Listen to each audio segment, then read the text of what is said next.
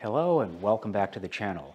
Today we're taking a look at a Skywatcher Flextube 250p Dobsonian reflector, a popular model for people looking for a mid-sized Dobsonian reflector at the psychologically sensitive $1,000 price point.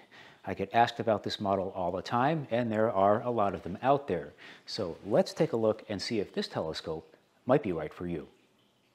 Okay, so when you get this telescope, you're probably going to store it like this. You've got the optical tube assembly collapsed down into the rocker box like this. So what you do is, let's take the shower cap off the upper truss, and what you do is you loosen these chrome knobs and then pull up on the upper truss assembly. Now when you do this, it can be a little bit sticky, and there are two click stop positions. When you pull it up, you're going to be tempted to leave it like this. Do not do that. Take the time to lock these things down, because if you don't, it will at some point collapse on you when you least expect it. And I have had at least one case where I've seen where the finder fell off and smashed to the ground, and the eyepiece fell off and smashed to the ground. Take the time to close these off. So if you're wondering what this thing is, if you wandered in from YouTube land, we'll get the dust cover off the rocker box here. Is an astronomical telescope designed for looking up at the night sky, and there's a nice big 10-inch mirror back there gathering a lot of light. It deflects the light into this secondary mirror, which deflects the light into this eyepiece. This is where you look. You focus with this knob here. To change magnifications, you change eyepieces. The mount is a Dobsonian mount named after San Francisco astronomer John Dobson, credited with popularizing its design. So here, what we have is an 8x50 right-angle finder. I've seen a lot of these. A lot of these telescopes have come through here, and everyone I've seen has had one of these 8x50 right-angle finders on them. I haven't seen a straight-through finder. The focuser is a Crayford style, and on models that are a few years old, there are rubber grips on the handles here. Those tend to fall off. Don't worry about that. It happens all the time. I did a review of this model back in 2017 for Scope Reviews, and at the time I concluded that this was fine for the price. I still feel that way, although it's gone up from $699 to about $1,000. Nothing really to complain about here. It's very well solidly built and designed. One thing I do want you to notice here is the tensioning knobs here is this system where these handles that stick out. In 2017, I said I actually preferred that to the tension arrangement in other Dobsonians like the Orion XT10. I'm walking back on that one a little bit. If you know me well, this is the same tensioning system on my Celestron 12-inch Starhopper, and I find it a little bit frustrating to use. It tends to be a very on-off type of thing, herky-jerky motions, and when you're trying to fine-tune this thing to look through it, it can be a little bit of a hassle. Keep in mind this telescope does not track, so you're going to be moving this thing a lot. Now, having said that, the Starhopper is a 12-inch and this is a 10-inch, and because it is a little bit lighter, it's not quite as bad as it is on the 12, but I think many of you are going to notice a little bit of stickiness in the motions here. You've got to find just the right tension where things are balanced and not so much that things get very sticky. Like many commercial-grade Dobsonians, this one is front-heavy, and I'll show you what I mean here. It's not just this one, it's a lot of them. So if you loosen this a little bit too much, this is what happens, okay? And that can happen to you in the dark, and you don't want that. What I do on these is I don't particularly care for right-angle finders, and this thing weighs quite a bit, so I usually take that off, and I have a red dot finder here, and I can put that on and it weighs substantially less, and you'll see there's a little bit less of a tendency for this to come down like this. So that's how that looks. Your choice. Finders are a very personal decision. So you know, through the years there have been several minor cosmetic variations of these things. This one is the Skywatcher speckled black finish. This looks a lot better in person, by the way, than it does probably on this video. The new ones appear to be white. The one I had back in 2017 had an optional shroud that covered the truss poles. This one doesn't, and I haven't seen a shroud on one of these in quite some time. Okay, so what do you worry about with a telescope? For example, on an apochromatic refractor, if you have one of those, you worry about it getting damaged or stolen. On a Dobsonian, you tend to worry about two things: collimation and balance. So as for the collimation, this, I get questions a lot about this. This actually holds its collimation quite well. I've been driving this thing around and I haven't noticed anything changing. It seems fine. People have concerns about this truss pole arrangement, that perhaps it's sliding up and down will affect the collimation some. I haven't seen that. I have had a couple of you write in to tell me that yours do have to be touched up from time to time. I haven't experienced that, like I said, but I thought I would pass that along. Now, about balance. When you have a Dobsonian, you're constantly thinking, is this thing balanced? You know, if I want to put an expensive, heavy eyepiece in the front, is it going to tip the front of this down enough? So as you saw before, I did take the stock 8x50 correct image finder out, and I replaced it with this thing, which weighs next to nothing. That finder and bracket, by the way, weighs close to 1 pound, so just getting rid of that helps this tremendously. The other thing you might have noticed is that the stack height on the focuser is quite high, like this.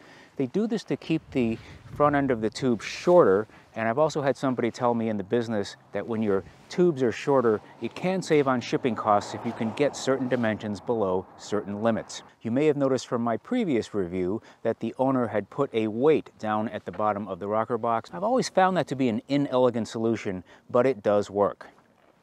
So there are many different options over here in the mid-sized Dobsonian market. I'm going to put some links down below that you should probably look at if you're new at this and you're thinking about buying one of these.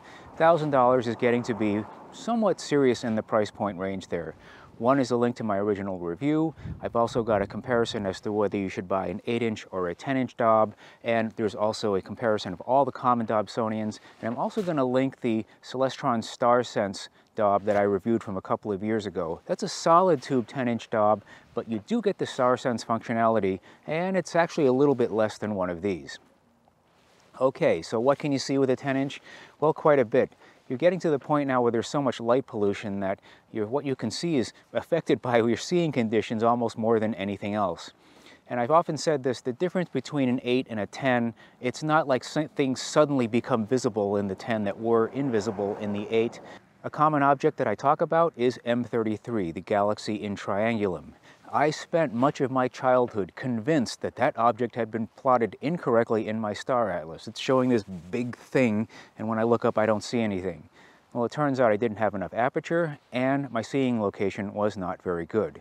In an 8, on a good seeing location, you can see it. In a 10, things just get a little bit better. You can start to see the spiral arms, and I also find that your acquisition time for certain dim targets does get a little bit faster. This is, of course, at the expense of size, weight, and cost.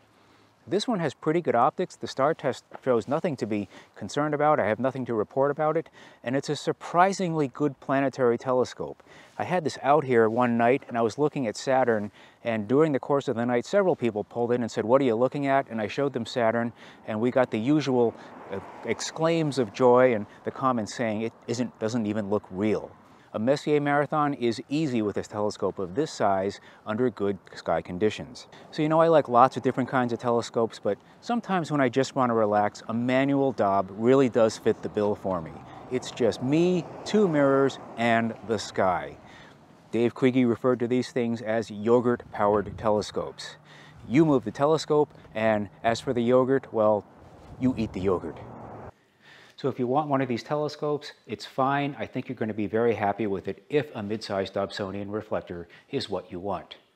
Having said that, let's talk about what I'm calling the elephant in the room. Should you get this Flextube truss design as opposed to a traditional solid tube Dobsonian like this Orion XT10? And by the way, Skywatcher makes their own version of that, so you can decide which one you want. The solid tube version is a little bit less money. When you talk to people as to why they bought one of these, they will usually give you one of 2 or 3 reasons. And let me tell you why those reasons don't make any sense. Okay, the most common reason you'll see people for, I bought this instead of a solid tube Dob, is because it saves space. Does it save space? No, not really. Let me point this out to you. So when you get this stored upright like this, they're about the same size and about the same footprint. If you lower the tube like this, it goes down about 12 to 13 inches. So yes, you are saving space, but you're saving it in the vertical direction where most of us don't have a problem. If we're really cramped for space, usually the footprint is what you're worried about and the footprint is the same. Both of these telescopes will fit in closets pointed straight up, and you'll lose this much space here, which you might be used to hang clothes or things, but you're really not saving all that much. One case where this could be an issue is if you have a very small car and you're carrying a passenger in the back seat. You can either lay the optical tube sideways on the seat, or sometimes in a car you can actually stand it up and have a passenger in the back seat at the same time.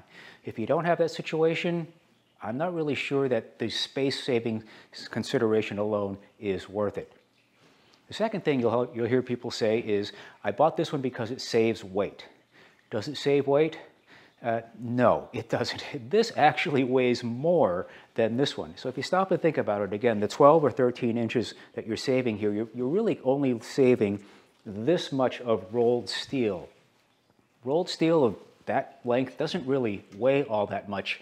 And in fact, by the time you put all of this mechanism in here, the 3 truss poles and the locking mechanism, it actually weighs a little bit more. So the published weight on this telescope is actually 6.5 pounds or so heavier than the traditional solid tube Dob. So another reason people will give to buy one of these is that I just wanted it. I think it's cool, I think it looks neat, I want to set this thing up in the living room and sit in my easy chair and just admire it. That, my friends, is a good reason to buy it. So there you have it, a look at the Skywatcher Flextube 250p collapsible Dobsonian, a popular telescope for those looking for a mid-size reflector at the $1,000 price point. This is a hotly contested market and people are competing for your dollar, so a lot of these are competitive models. In the Skywatcher line alone, you can get their solid tube version for around $800 at the time of filming. This one is around $1,000, and they have a go-to version that's a couple of $100 more. I've used all of them. I recommend all of them. The trick is to find the one that suits your needs and your budget. Thanks for watching. I'll see you soon.